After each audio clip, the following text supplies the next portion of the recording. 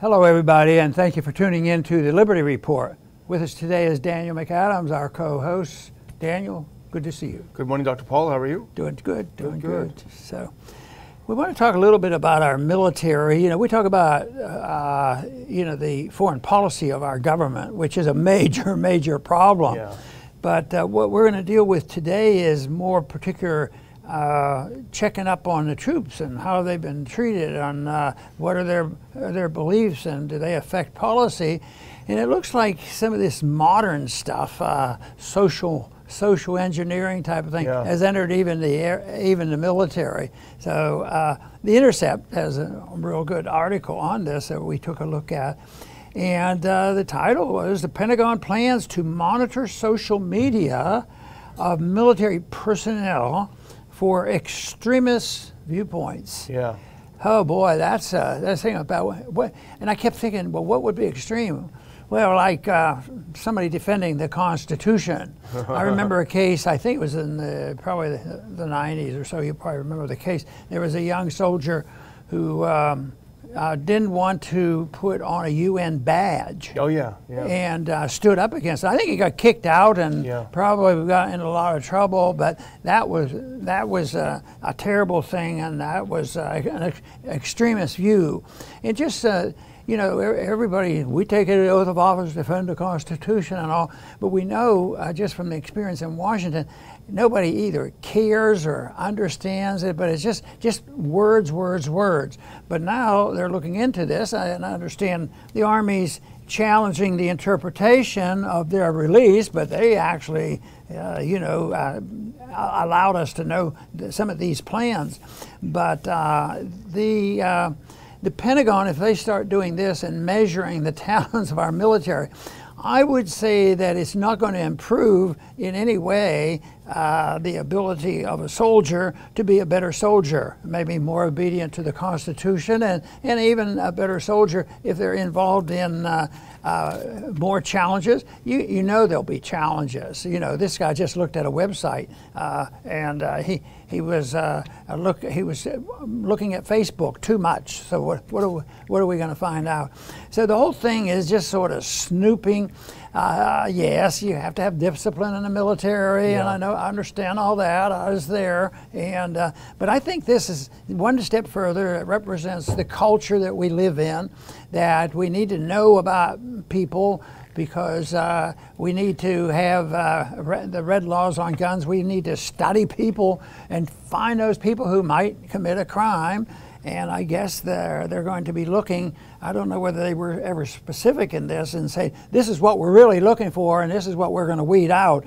If they are, I would say most of the things that they're going to find would probably be more subjective. Because if it's objective, it's not spying and finding out what you're looking at. It's what are you doing? Are you doing harm to people? And have you committed crimes? And military personnel have been known to commit crimes, especially when they get a little restless and stationed in foreign countries. That's when they're more likely to produce some problems.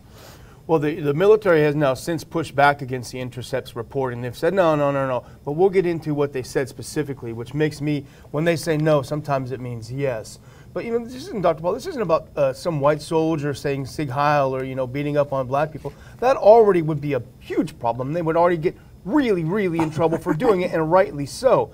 This is about using algorithm, using artificial intelligence, and more importantly, hiring outside firms to get around First Amendment issues, hiring outside firms to try to get into the minds of soldiers. It's like pre-crime.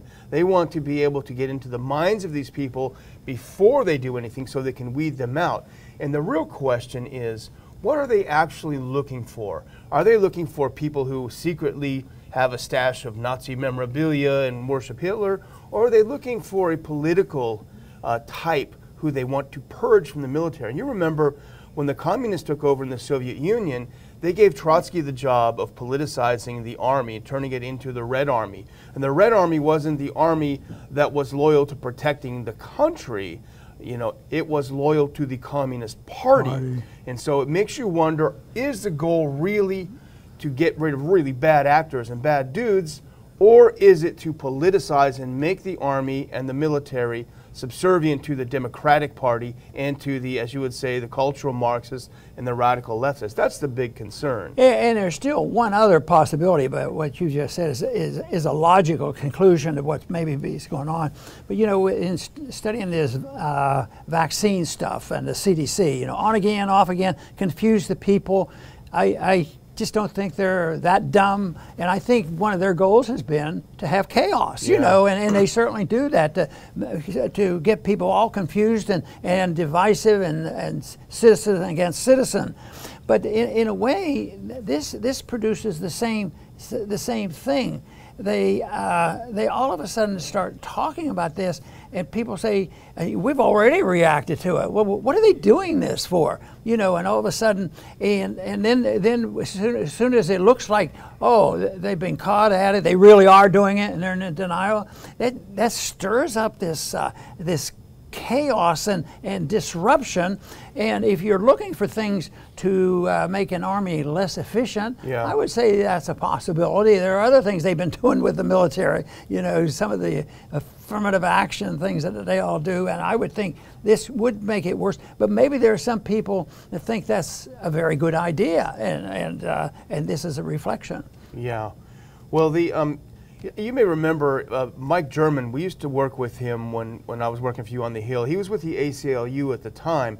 Really good guy. He was former FBI, and he was really part of this broad coalition that we had for civil liberties. But he chimes in on the Intercepts article, and he says using keywords to monitor social media isn't just an unnecessary privacy invasion. It's a flawed strategy that will ensure it's short-lived. So he's saying this is a really dumb, boneheaded move, and it is.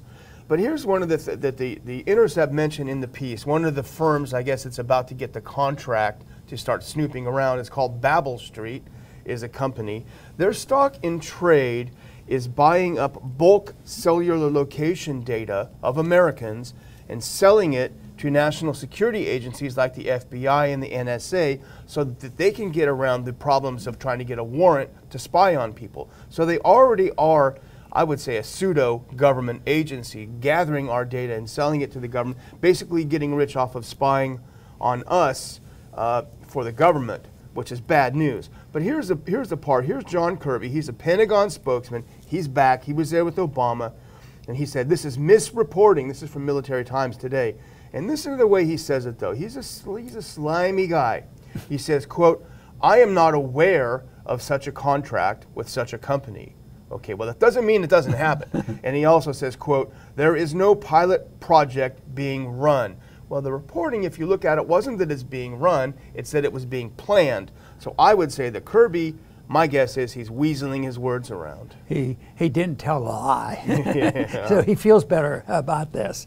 So, you know, I wanted to go on another thing dealing with troops, unless you have another point there. I just have one other thing about that I wanted to point out, Dr. Paul, because this is what's happening in the military, and I do think it's a very sort of Trotskyist thing, and it also happened in communist China.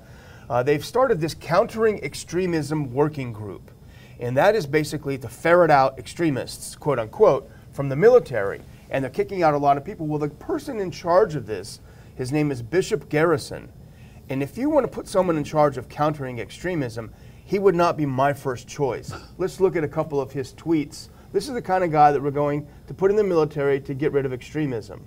Let's put that first clip up if we can. Here he is. He's got a Black Lives Matter thing. He says, the latest truth from so-and-so, the deafening silence of veteran service organizations on Black Lives Matter. So hey, you know, Black Lives Matter is a radical Marxist group, self-admittedly so. It doesn't mean you don't like black people if you don't like Marxist groups. And here's the next one from Bishop Garrison. Let's do that next clip. Silence, this is about Trump. Silence from our congressional leaders is complicity. He, meaning Trump, is only going to get worse from here, and his party and its leadership are watching it happen while doing nothing to stop it. Support for him, i.e. Trump, is racist, is support for all his beliefs. So here's a guy who publicly tweets, anyone who supports Trump is a racist. And so this is the guy you have in the Pentagon ferreting out racists. I think it's a Trotsky move. Yeah, and in some ways, though, I'll go back to the motivation. I don't believe that they're going to achieve winning more converts to their position. That somebody sees this and say, "Oh yeah, I guess they're right. I missed it. I didn't know that Trump was really this horrible racist. Yeah. Now I believe him because I've heard it. Yeah. It's going to do this. Yeah. It's going to drive those wedges in there. Civil war. Yeah, and that's it. Bad news. So, sorry, now we can. No, that's okay. Good point. But it's another military story. The second one is similar vein. Yeah, it's we train our soldiers supposedly. I thought to defend our country. If we're attacked, not to go looking for monster to destroy. And if you have, it's also the Constitution provides a purpose of defending ourselves domestically from certain types of violence. But we have found out that the troops are being used, and they may need a special training for this. This is not how do you stop an invasion of military tanks and weaponry and bombs coming. No, this is to get the soldiers to know how to act and make sure they don't aggravate anybody. But they're part of the group that have been known to go to bars now, and their job is to go to bars and get people registered, get them vaccinated. Yeah. And the one ad that was on TV or something that we saw, it was so. Oh, the person was just so pleased to participate in it. Such propaganda. So that's a different role, for the government or for the military. But it's those kind of things that might say that they're designed really to make us weaker, not stronger. I mean. We don't need, and we could prevent the need for militarism and military fighting by different policy. But then again, they have policies that are liable to put our troops in harm's way, and it's this kind of stuff that would weaken and confuse the military. And but they're going to get confused anyway about it because it's such a challenge. But it's also going to end up with conflict. Even in the military, there has to be some of this stuff that they put onto the soldiers. There's going to be, this genderism and things. I know there's going to be factions in the military that aren't going to like it. So this is not exactly the way if your goal is to build an efficient army, well versed in defending our country, it's not doing that.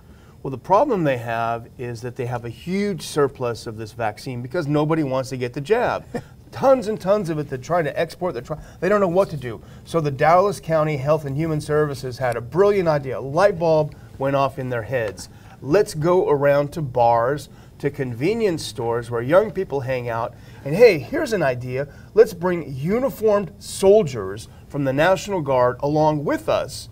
Take them around. Let's put that first clip up. Take them around to bars, armed with jabs in each arm. Bam, bam, here you go, get your jab. Let's look at this first one. Here's Dallas County HHS. We're going out tonight to administer the COVID-19 shot to bar goers in Deep Ellum. By getting vaccinated, you'll be able to enjoy going out again, knowing that you're safe and protected. Okay, but look at what they're doing. And Zero Hedge had a great take on it. And this is the problem, Dr. Paul. Let's put up that next link. I'm just going to read what they had to say. If we can put that next clip up, because this is a very good point. And here you see a soldier in a convenience store. The guy's probably going in to get himself a beer or something, and here comes a soldier with a shot in his hand. It says U.S. Army on his coat. And this is what Zero Hedge says about it, Dr. Paul. When a vaccine crew of literal uniformed soldiers randomly walks up to citizens saying they, quote, need to get vaxxed, do the individuals understand it's entirely an option and not an authoritative mandate? And would, in the example of the video, a recent immigrant to the country or even new American citizen understand the nature of the encounter? And that's a very good question, I think. Right. There was a big debate, I believe it was after the Civil War. The debate was whether or not you can have the military running the show and having, militarism domestically, and they had passed this bill called Posse Comitatus. Yeah. And I was thinking maybe they ought to call that up and redo it. it's say that they should be in this war against the American people by participating in forced vaccination. You say, oh, they didn't force this guy. Yeah, but I would say, you know, if your boss can intimidate you, you don't want the shot, but the boss says you're going to get the shot or you lose your job. Yeah. People take the shot. So you can imagine if the military shows up, you're going to have a shot, aren't you? You know. And the implication is that it's patriotic. Your soldiers here. Do you hate America? You're going to refuse a soldier? Right. It's pretty insidious, I think. Right. Well, let's move on to, I think, the kookiest. It's a tough one, but I think this is the kookiest mayor in the country, if I'm not mistaken. Maybe we can find someone kookier. But let's put on this next clip, and I'll throw it over to you, Dr. Paul, when everyone has a look at Mayor Kook, Chicago Mayor Lori Lightfoot.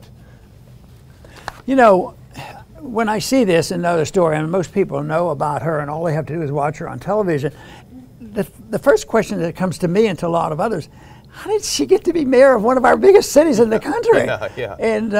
And yet, possibility is that even with all the silliness going on, if there were the wreck that Chicago is in, she's the kind of person that would defund the police, restrain the police, in the midst of rioting, and then everything gets worse, and there's a lot more killing, and the killing is that of mostly minorities are being killed. Yeah. The majority of the minorities are being killed, and she does this, and people would probably re-elect her. And but I think maybe she's overstepped her bounds now because, well, let's hope. I guess we can't be optimistic. But she said that we shouldn't. I said they. Mayors like her, yes, are saying that she's not going to talk to white reporters, and she's never going to respond to them. And, you know, I imagine, I wonder if there's anybody out there that thinks, could that be racist? Yeah. Could that be racist that they're not going to ever talk to somebody? And she was very specific on the people she didn't like. She didn't like white people. Yeah. So it's a mess, and it'll be interesting to see what happens because you know, on one side we see some mayors and some governors losing their credibility, and that's a good sign. But so far, you think these cities are so embedded, and they've drifted this way for, you know, maybe 50, 60, 70 years, where it became a socialist state, and they always depend on federal money. So I tell you what, you know, if we had the authority in Washington, I wouldn't say send in the troops and clean up that mess. I would say quit sending money. Yeah. Quit stealing the money from Texas and sending it into Chicago and feeding this group, you know, and let them work it out. Maybe they would come up with a different system of government if they see that they can't afford runaway welfareism. Yeah. Well, here's the reality of Chicago. And just as we were talking, I just looked it up out of curiosity. ABC Chicago headline 18 hours ago. Chicago shootings, 108 children shot, 16 dead so far this year, police say. So that's the reality of Chicago. And let's put that picture of Lightfoot back up. That's the reality. And here's what Lightfoot is obsessed about. Rather than the 100 kids getting shot, let's put that Mayor Lightfoot's picture back up.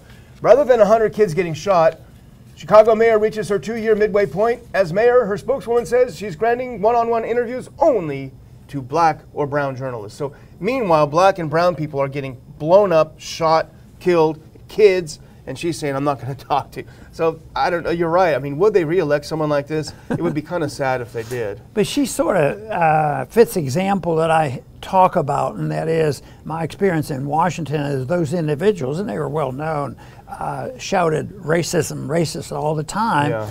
And they were very anxious to paint everybody else. You know, like now, did we just read something that said that Trump is, you know, a horrible, horrible racist, you know, and that goes on and on. But my argument has always been the people I knew in Washington, the people who shouted the loudest and the most frequent epithets against another person, say racist, racist, racist, they themselves were the most racist. So I would say that her charges, I think she qualifies. It's not like we're making this up, but I think most people would say this is racist what they're doing with. Yeah. And I think a few people have jumped the the line and went over and started criticizing her. But how long can it go on? And that's why I have to say, well, in order to satisfy yourself on why, once again, create the chaos, disruption of the street. We want disruption, and they want economic and social injustice. That's the way cultural Marxism works. Yeah. And she may be a hero among the Marxists. Yeah, group. She may be. Well, should we move on to Cruz, or? Oh, yes. This is my nomination for Dummy of the Week. Let's put up this next picture. We saw this morning. Ted Cruz. 4 months into it, Biden is crawling in bed with Putin in Russia. So here's Ted Cruz, Republican from Texas. What a shame. What a disgrace. But basically what he's doing is he is adopting the Russiagate, the Russia scenario that the Democrats misused and abused for the entirety of Trump's presidency. He's saying, well, it wasn't them, it was you guys. You guys are in bed with Putin. You guys are in bed with Russia. It's taking the same ridiculous conspiracy theory and repackaging it and throwing it at the Democrats, and it's just awful. Of course, he said this was just the fact that they haven't followed Trump's American First policy, and that would solve all the problems. And I got to think, well, America First isn't the worst term in the world if you define it properly. Maybe America First means mind our own business, and work with people and trade with people, and that might serve our interests the most. So, and he's arguing that we need more of this American First stuff. But what he wants, he says he's the champion of American First, but I think he's the champion of Empire First. Whatever fits the empire. And then he gets into this whole argument about the pipelines. Biden closes one down now, and then he urges another one. Nord Stream, and he's right in saying that. But the problem is why are we involved at all? Why should we be deciding who builds a pipeline from Russia to Germany? Yeah. That to me would be maybe a move toward peace. Yeah.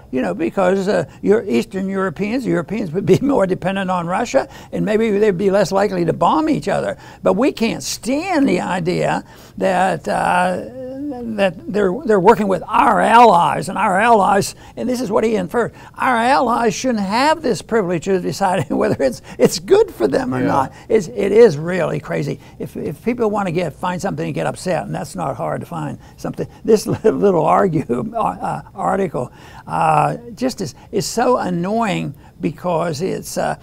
Because he represents a significant group. He's getting more popular, not less popular, because he's an American First, strong military, now gets along with Trump and all this sort of stuff. So but if you look at him from a good foreign policy standpoint or the Constitution, I think he's nowhere close. I think he's just the worst kind of neocon, the worst kind of neocon. It makes me think we need another Senator Paul. Two's better than one. But no, it's an embarrassment to have him in Texas. As you point out, first of all, he flat out blames Russia for the Colonial Pipeline supposed hack, which is ridiculous because even the intelligence agency said they have no evidence that it was the Russian government who did it. And then, as you say, he criticizes Biden for doing something semi-sensible, which is saying, okay, we're going to stop standing in the way of the Nord Stream 2 pipeline, which, as you say, brings in the gas from Russia to Europe, to Germany, to Europe. And that means that they're going to get the gas cheaper, they're going to get it easier, they're going to have no problems. I guess what he wants is for the Germans and for the East Europeans to have to buy gas from America on a ship, sent all the way over the ocean at 2 or 3 times the price, and I guess that's America First. But you're right, saying that somehow it's absurd for Russia to sell its gas to Europe, it's just insane, it's just insane. That's economic planning for the special privileges of our close friends, and that's a club. I want to talk a little bit more about the Keystone, because from our viewpoint, you know, when we're talking about Nord Stream, I think a lot of people can visualize this that we just explained. You know, why are we over there? Why can't they decide where the pipeline should be? And just leaving alone, I think it's going to make sense to a lot of people. But if you use that same argument for Keystone, you say, no, the federal government has to get out of it, and somebody else has to deal with it. It's a little more complex than that, because we've drifted into a situation which is a mess there. Why should a president have this much power? It has nothing to do with the free market. Matter of fact, the one thing that if you wanted to really solve that problem, you'd have to recognize, you know, the principle of eminent domain is not a freedom principle, and that's difficult. But the other thing is you know, states should have more prerogatives on what they do. It should be done in privacy, but you'd have to deal with eminent domain if you want it to be privately owned. But you know, I think that this whole thing that it becomes a federal issue, only a federal issue. It really bugs me to think that the president come in the first day, he writes a thing, and it's closed down. Close it down. And you know, maybe when you've dug a hole this deep and it's the wrong place you would dig the hole, do you have to just fill it in with dynamite, or maybe you can salvage something from all the mistakes they made? No, just turn it off. So it's not very good. That's why non-intervention from the very beginning is best, and it's also the fairest thing that we can do. It also fits into the Constitution pretty well. Pretty well, yeah. Well, I'm going to close with one little thing, and it's an update on our favorite congressman, our favorite House of Representatives member, Thomas Massie. Remember, he got into a little bit of trouble because he got a group together and they decided to go down there on the floor without their masks on, and they stood there and they chatted and chatted and chatted. Well, he got a letter from Pelosi's people yesterday. They're not happy at all, and he said he's going to file that letter away properly. Let's look at this last clip. Here it is, Thomas Massie. I just filed House Speaker Nancy Pelosi's letter warning me to follow her mask rule. And for those of you listening, it's in the trash can. And here's what the letter says. It just says, this letter is to inform you that a further violation of House Resolution 38 will result in a $500 fine. The next violation will be $2,500 fine. I'm glad to see, Dr. Paul, that Congressman Massie has properly filed that warning. That's good.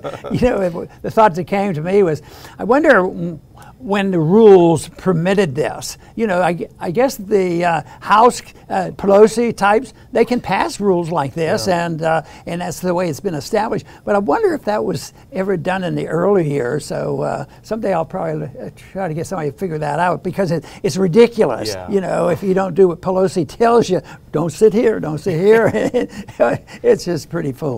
Yeah. So, well, I'm done with that. I just wanted to put a lighthearted ending. And I want to thank our viewers today for tuning in. It's been great having our viewers as often we do, and I think today we did a little bit, you know, discussed a little bit both on foreign policy and domestic policy, but we have had some really good responses on interest in both. Right now, the foreign policy is stirring up. The Middle East is a time bomb. At the same time, the finances are getting bad. The whole thing about the deficits are being excluded, and inflation has stirred its ugly head.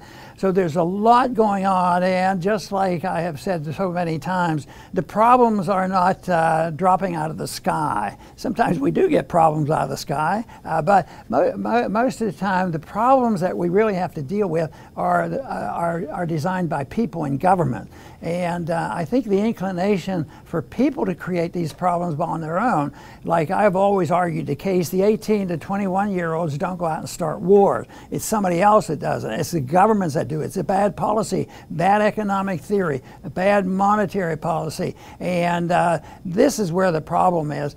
But I am always made a bit more optimistic when I meet a lot of young people really serious about it. And when we have good information and good news, we like to report it too, because that's something, to tell you the truth, we don't have a whole lot of else.